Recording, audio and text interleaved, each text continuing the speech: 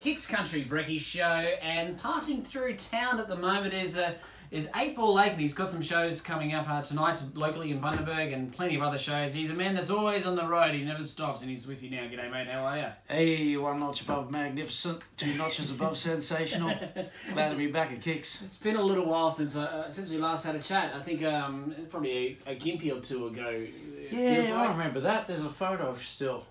Yeah. It's they all mould into one. So don't ask me which one, because I remember seeing you late one night at a Gympie too. It was Dan Biddle there, and I remember thinking we had a conversation. I thought, I am way too tired for this. I need to go home. But that's what alcohol's for at Gympie. You know, you keep kicking on. I get a night off and I go, yeah, party. Yeah, well, that's where you get to see all your friends too. You know, exactly. I think that's what I love about festivals. And you must be, you know, when you get the opportunity to play a festival, you get to catch up with people you haven't seen for bloody ages. Yeah, it's a music community and a music scene when you see your mates and you get to hear them play and play your set. And I love that sort of thing. And just you get time to stop, because we all spend so much time on our screens and computers and stuff today that you never have as much fun with a computer as you do with your friends. Yeah, exactly. And you know, musically even, you spend a lot of time playing your own shows and travelling all over the place. So particularly with yourself, you go all over the country and all over the world. So yeah, so you make a lot of mates along the way, and you know, festivals are just the best time to spend quality time with people. Are you still basing yourself out of the US and Australia? Yep. Yeah, I'm on the road over there and a lot, and here as well. And it's seasonal because, you know, it's always cool that America's winter when the place gets really quiet. There's not as many gigs on. That's the Aussie summer, and we're pumping down here. And next year I've got a big tour supporting Hayseed Dixie in England, Ireland, Scotland and Wales. They play big theatres over there, and they saw me play at the muster and invited me to tour, so it's really going to be fun. There's a bunch of nice fellas, and I've known Tim, the banjo player, for a lot of years, living in Nashville. Played on different gigs with him, and yeah, so I can't wait to get over there and spend a bunch of time in all those places. I've played in England before, but I've never really had an extensive tour like the one we're about to do. Is that something you'd like to maybe get onto the mainland, Europe and that, and hit a few more countries that you haven't been to? Yeah, I've played a lot of Scandinavian shows in Germany, Poland, France, like the sort of middle and northern part, but I've never played Spain and Italy, and there's other countries. The more countries you go to, the more countries you want to go to, and the more you find out and people tell you about their travels. So pretty lucky with music that we get to do it. You know, it's a privilege to have a guitar and travel around. Is there a bucket list place or bucket list event or festival that you'd love to do one year? Oh, bucket list. You know I'd made it once I play at Red Rocks. You know, I've always thought that's one of the coolest venues up there in Colorado. You know, the big Red Rocks. Yeah, nice. I watch all the shows from Red Rocks on the internet, and I think, Red Rocks, you know. Yeah, well, as you just say, you can't have as much fun as you can on the internet, but there are some good things because you can watch these things. Yeah, true. But you know how it is like, every day you get to do what you love, you're totally winning, and it's such a blessing. And whatever country you're in or whatever town you're in, that's my favourite town at the time. You know, that's what you love, wherever your feet are planted on the ground and whoever you're with. Do you ever get the stage where the classic rock and roll thing, hello St. Louis, and you're in like, you don't know. That's kind of, yeah. Once you get there, you've been doing it too long. I think people can tell if you're talking from the heart or not. And yeah, if you get the town wrong, man, you're in a bit of trouble. Particularly doing what we do. I think if you're a classic rock and roller, if I don't know, Mick Jagger forgets the name of a town, you think, oh yeah, maybe I should start doing it on purpose for a whole tour. That'd be cool. And what you do, you find out like the rival town, and say it's that one, and see the response. You never know. But mate, you're still making your own guitars and things like that. You used to do you used to play a lot of that, didn't you? Yeah, I love homemade guitars, and on this tour, it's out in the van right now, but I've got my double neck cigar box. So after playing single necks, I've played like toilet seat guitars called Shitar, played Tim Tam cans, Arnott's biscuit tins, all kinds of homemade guitars for years. Now my mate in Missouri said, you need a double neck. So like, you know, Jimmy Page had that 2-neck guitar. Like the 6-string and the 12-string kind of thing. Yeah, but I've got a 3-string and a 4-string. And they've got different tunings, so I'm really trying to get my dexterity so I can use both hands on the necks, and I was trying 2 slides and been uploading videos on YouTube and like my website, like so people can watch. That's just discovering what you can get up to and do on those things. Have you ever been like surprised? You thought you looked at one of these guitars, or could you even call them guitars? I don't know what the exact definition is, but you look and think, this is going to be rubbish. But it actually surprised you. Totally, yeah. It's those ones that really surprise you. Like, just comes down to what the wood is and how thick it is and how it's connected. If it's screwed on real tight, or some of them fall apart on stage. It goes either way. They're homemade. They're not like professional guitars. They're homemade instruments, and anything can happen. You got to fix them on the fly.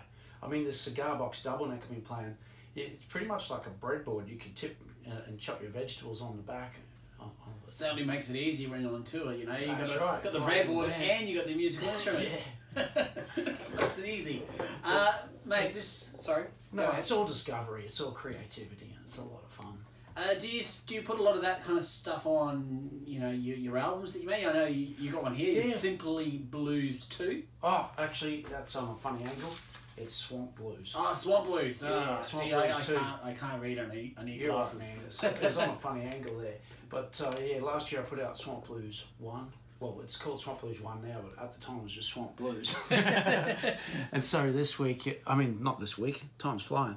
This year, I got back in the studio in Texas where I record, and with some incredible musicians. Like I borrowed John Mayer's drummer, and he plays for Tedeschi Trucks Band, a guy named J.J. Johnson, and Glenn Fukunaga, who plays with just about every Texas country act, and the Dixie Chicks and people.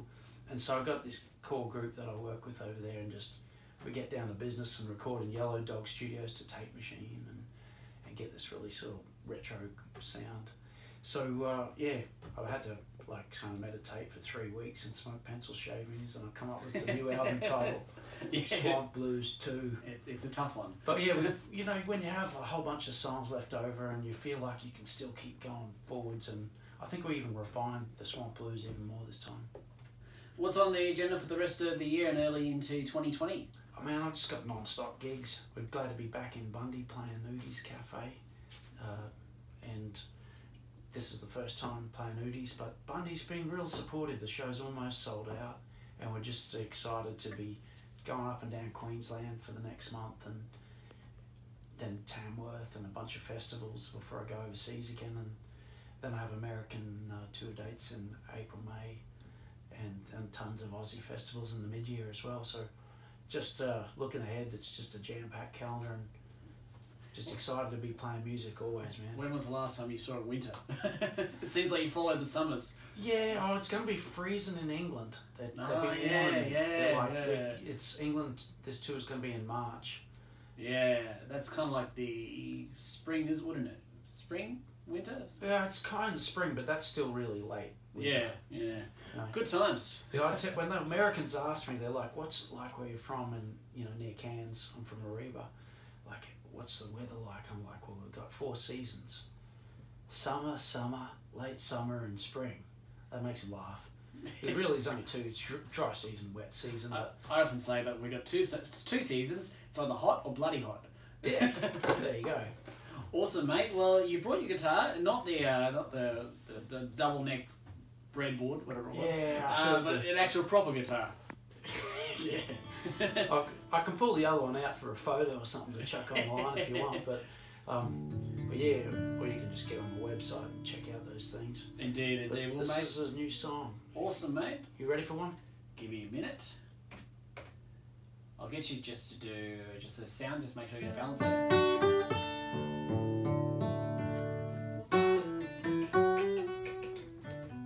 Awesome. 1, 2. I got a Polish roadie and a check 1, 2. Check 1, 2. Go when you're ready.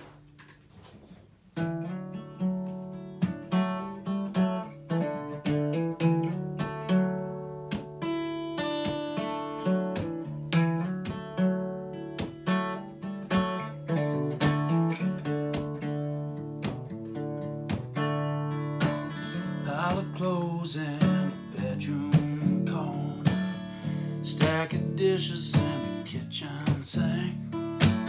We don't normally live like that. You always run a tight ship.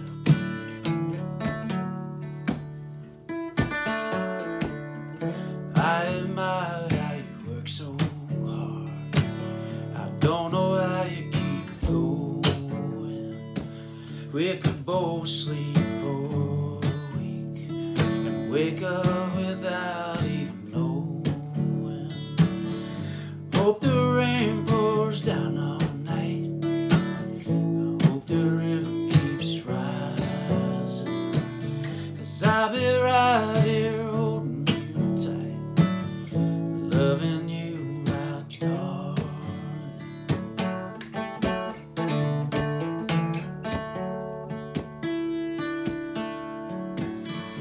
Every morning when you wake up, you're taking care of everyone around you, doing 5 other things while you're putting on your makeup. Silver halo surrounds you.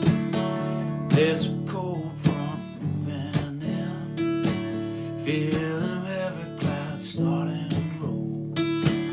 Come upstairs and lay down beside me. There ain't no place I would have to go. I hope the rain pours down all night. I hope the river keeps rising, 'cause I'll be right here holding you tight, loving you, my darling. I hope the rain pours down all night. Hope the river keeps rising, 'cause I'll be right here holding you tight, loving you, my darling, my darling.